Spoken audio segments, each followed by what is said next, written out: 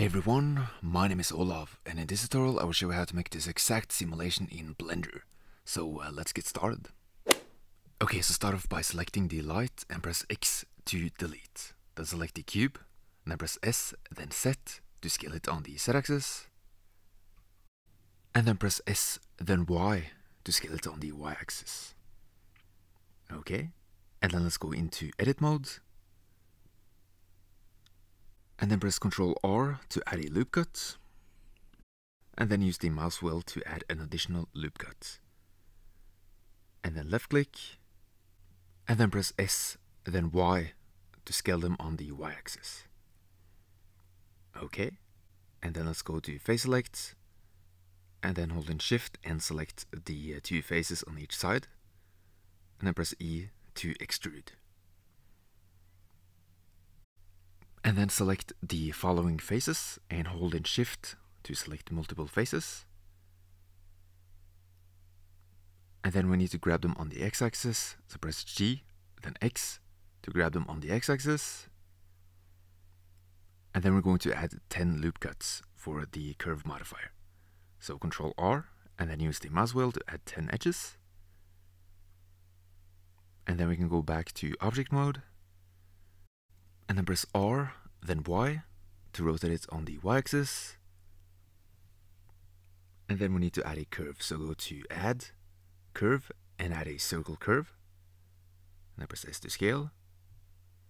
And we're going to use this curve and the curve modifier for the object to create a spiral. So curve modifier, and then select the curve. As you can see, we get the spiral. And let's also add a subdivision surface modifier to increase the number of polygons and make it smoother. So let's increase the number of subdivisions. And you can also select the circle and press S to scale. And as you can see, the size of the circle changes the shape of the spiral. Okay, so now we can select the spiral. And let's increase the number of subdivisions, both for the render and the viewport. And then we can also add smooth shading. So go to Object, and then Shade Smooth. Okay, so now we can apply the modifiers. So click Apply, and Apply. And then we can also delete the circle, because we no longer need it. Okay, so let's go to File, Save As. And you can create the file wherever you want on the computer, and then press Enter to save.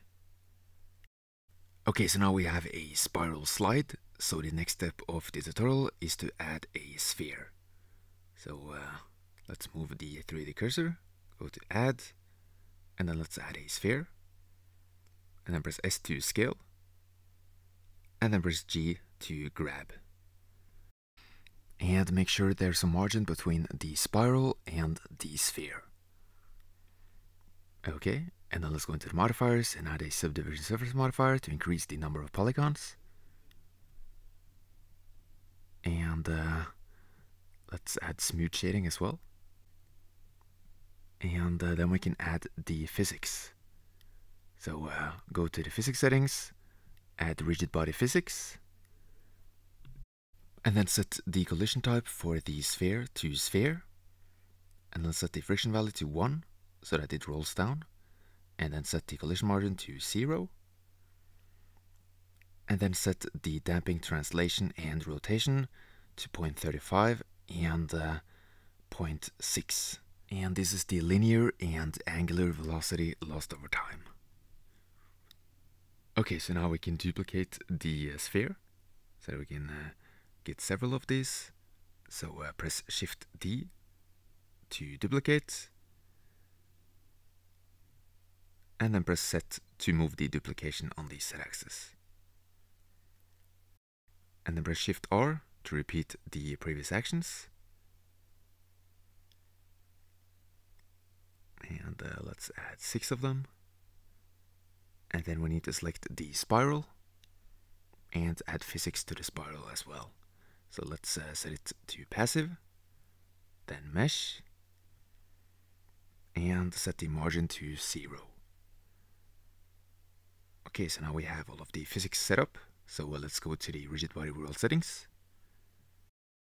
I've decided to set the speed to 2 because of the spiral size. That looks a little bit more realistic. And then set the steps per second to 250, which will improve the accuracy of the simulation. And then solver iterations to 25. The more, the better. And then I'm going to set the end frame to 1000, just in case the simulation lasts for a long time. And then bake the simulation. And this is going to be quick, because the marbles falls down at the end. So let's see what it looks like. I think it looks nice. If some of the marbles crashes and falls out of the spiral, you can just change the distance between the marbles at the beginning of the simulation. Okay. And then we're going to save before we continue. So save as, click on the plus sign, and then save. And then we're going to move the 3D cursor and add a ball at the bottom. So go to mesh, and then let's add a sphere. And then press S to scale. And then press tab for edit mode. And let's go into wireframe and go to face select. And then press Alt+A to deselect everything. And then press B to box select, and let's select the top of the sphere. And then X to delete the faces selected. And then let's go back to object mode. So press tab for object mode, and then let's add a subdivided surface modifier to increase the number of polygons. And then let's add a solidify modifier as well to add some thickness to the ball.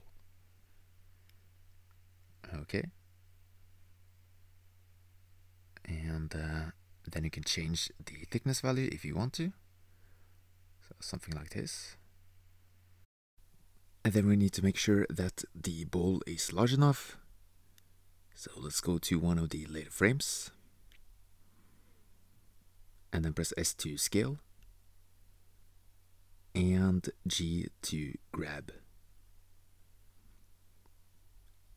And then we need to apply the modifiers before we can add the physics. So click apply and apply. And then go into the physics settings. And let's add rigid body physics. Set it to passive. Set the collision type to mesh. And the margin to 0. Okay. And then we can bake the simulation once again. So click delete bake. And then bake. And after a few minutes of baking, we have the new simulation. Now let's see what it looks like. I think I'm going to scale down the ball a bit. So let's go to the first frame. And then press S to scale. And make it slightly smaller. And then I'm going to bake it once again. This time with even greater accuracy. So let's set it to 440 for the solver iterations. And then delete bake and bake.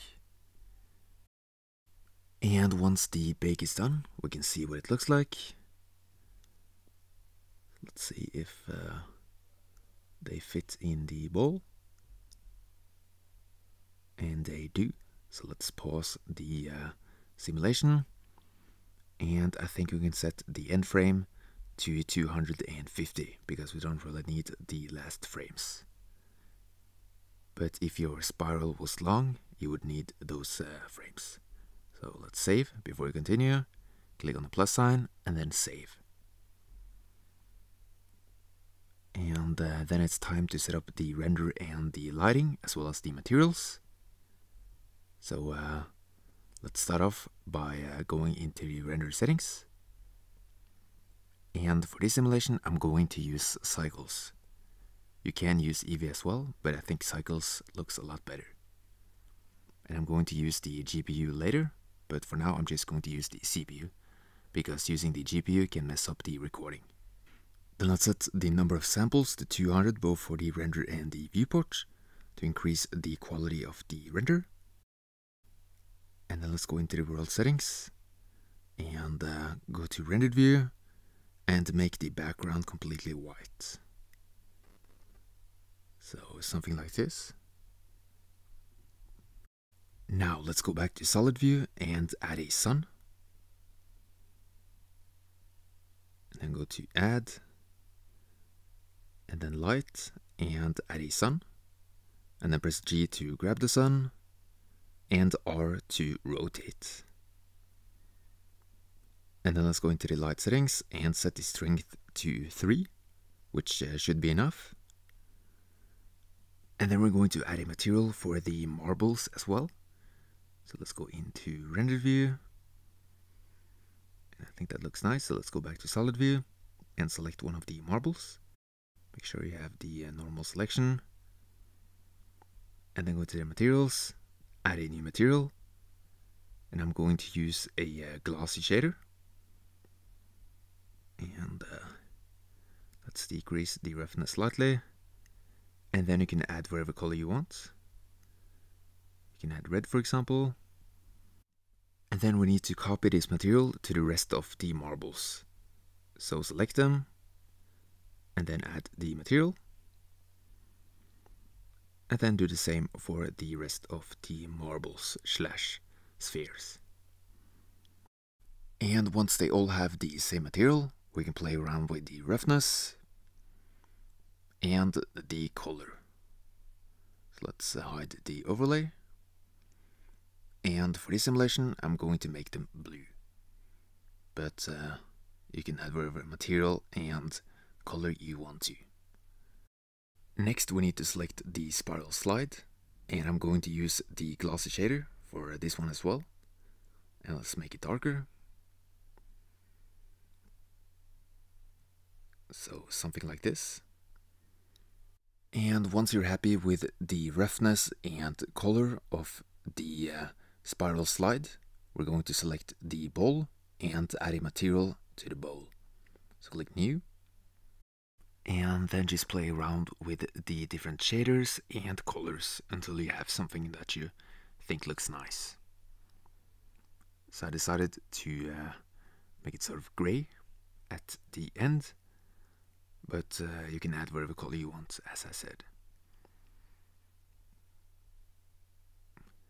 Okay. So I think this looks nice. And now we can start setting up the camera. So press Numpad 0 to look through the camera. And then we need to increase the range of the camera. So select the camera and set the end value to 1000. And then press N and lock the camera to view. Then let's go a little bit backwards. I'm not going to include the whole spiral in the final render.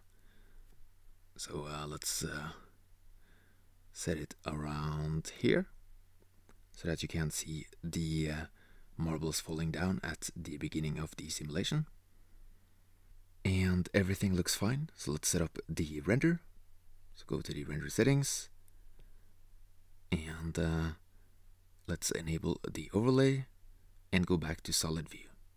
And I'm going to use the GPU. If you don't have a GPU, just use the CPU for the render. And I'm going to set the tile size to 512, but if you only have a CPU, just leave it at 64. And then let's go to the output settings, and I'm going to set the frame rate to 30 FPS. And then we need to select a folder for the final animation. So just find a folder on your computer. And then create a new one. Give the folder a name.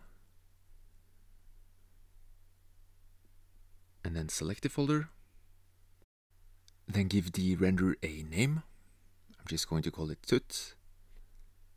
And then let's do a test render. So go to render, and then render image. And I speeded up this part, and this is what the render looks like.